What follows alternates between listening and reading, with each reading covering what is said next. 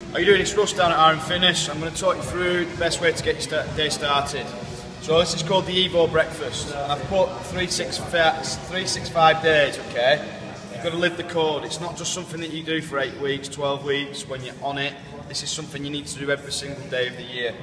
The key benefits to starting your day with the Evo Breakfast are that you're going to get the key nutrients that you need first thing in the morning. So breakfast stands for breaking the fast. So you've obviously fasted overnight when you've been asleep. So you're going to wake up in a dehydrated state when you need nutrients. It sets you up for the full day. So often we get asked questions where people feel like they need to snack late at night, maybe when they're watching telly. The first question I would ask them in response to them asking me that would be, what did you have for your breakfast? And what we often find is that they've had a carbohydrate-based breakfast as opposed to the Evo breakfast that I'm going to talk about in a minute. So it sets you up for your full day. It balances your hormones and your neurotransmitters. So when your hormones are balanced, you're less likely to have food cravings, things like that. Your neurotransmitters are going to balance your mood and elevate your mood. So in that respect, it increases focus, drive and mood throughout the day. It's also going to improve your gym performance that day. So if you have the Evo Breakfast, even if you're training later on at night, it's still going to have a big impact on that training session. And the last thing is that you'll make better decisions throughout the day.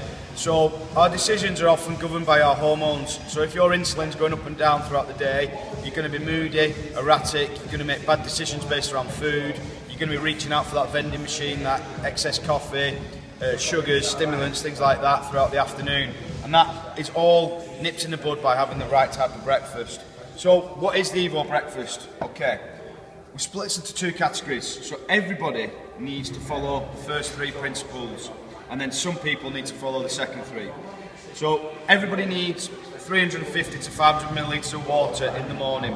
Like I said, you're waking up dehydrated, your body cannot function when it's dehydrated, so get that water in straight away. Second component is some form of protein and healthy fats. So your protein can come from meat, fish or eggs. If you eat a variety of meat and fish, then you're going to get healthy fats associated with that. So you don't need to think over and above like putting any other type of fats in there. You will get that through mixing up your protein sources. And then the last component is some form of greens.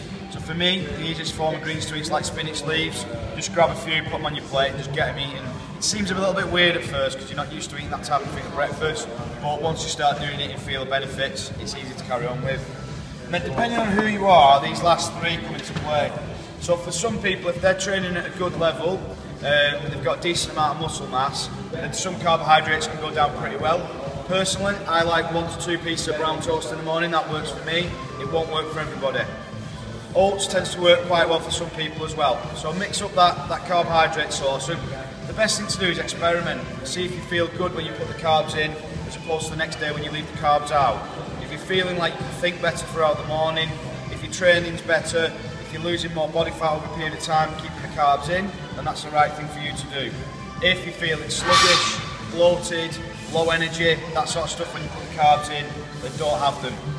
Nuts can come in useful. If you're going to have meat with your breakfast, then it's going to be a meat source that doesn't have much healthy fats, like chicken or turkey, then you might want to supplement that with some nuts, sort of cashew nuts, walnuts, them type of nuts, because they've got healthy fats with them and they balance out your neurotransmitters and your hormones. Last thing, it's definitely one for me. I like an early morning coffee. Gets me up, gets my mood good, gets me productive throughout the morning. Again, that isn't for everybody. Some people we work with, they come in and their thyroid and their adrenal glands are pretty smashed through various things that they've done in the past, maybe restrictive dieting, maybe excessive cardio, things like that. Them sort of systems aren't into play. And someone like that, we would tell them not to have any coffee. So that's one that's probably a discussion for another day. We'll do a whole video series just on talking about kind of coffee, caffeine, stimulants, all sorts of things. But some people that'll work really well for them, so that is definitely me. So hope you've enjoyed the video. This is in the whiteboard in the gym.